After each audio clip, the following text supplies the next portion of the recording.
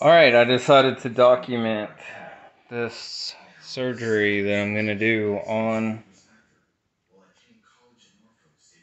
a Stiletto Extreme 4 Schecter Diamond Series bass.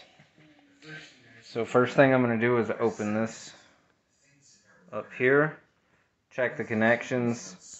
Basically what this bass is doing is that it's not registering any form of communication from the pickups to the amp through the input to the amp. So we checked the cords. The cords were fine.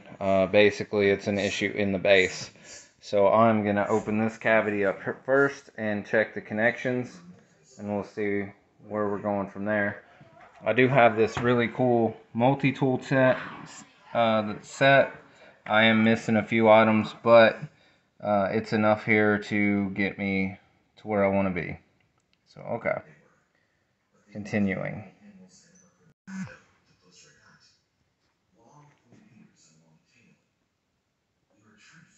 Alright, so as we see here, these connections,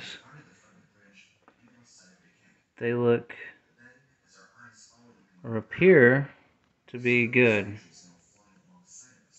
Oh, shoot, y'all can't see nothing. So these connections appear to be good on this. So I'm going to put it back in, and I'm going to seal it back up. Just like that. We'll check the back. Alright, with nothing found in the input thing here, we're going to check in the actual cover. We'll figure out, hopefully we can find what's causing this bass not to emit sound. So we're going to do that now. So we got 1, 2, 3, 4 screws that we're going to pull out, and we'll be right back. That's funny. Schecter Guitar Research. That is so funny, because it's technically guitar research right now. Alright, so here we go. I got the plate off. I do have to say that I used a rather unorthodox tool to get this out. This panel did not want to come out of there.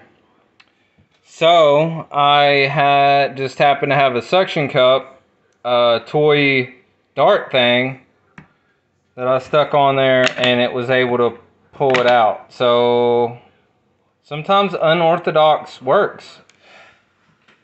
So it looks like there's a battery in here.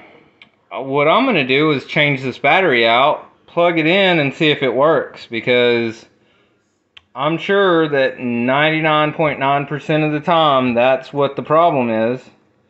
So I'm going to undo it, put this other new Duracell battery in there, and check this bass out. So I'm going to do that, and we'll be right back. Alright, so I will say, note how your battery comes out. The big one's on this side, the little one's on this side. So I'm going to put the battery in like this, so our connector will fit right in there. Obviously, looking at the connector, you can tell, so it's not that big of a deal. I'm just saying, if you note it, you already know how to place this in there. So we're going to stick that in there.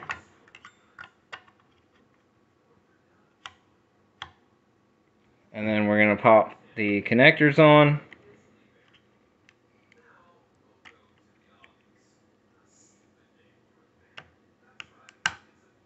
Alright, good to go.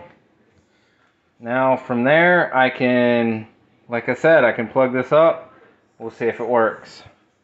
Good? Alright, so let's see. Turn it up.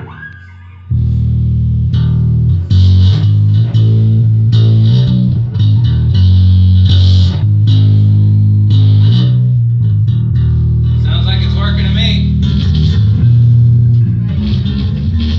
Yeah.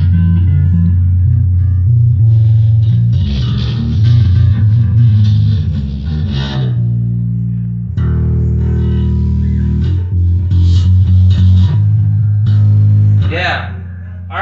That's how you fix your Schecter Diamond Series bass. It's got a battery under the panel. Replace your battery, boom, you're good to go. Woo! That's it for me, everybody. Thank you for watching Wes's Side Story.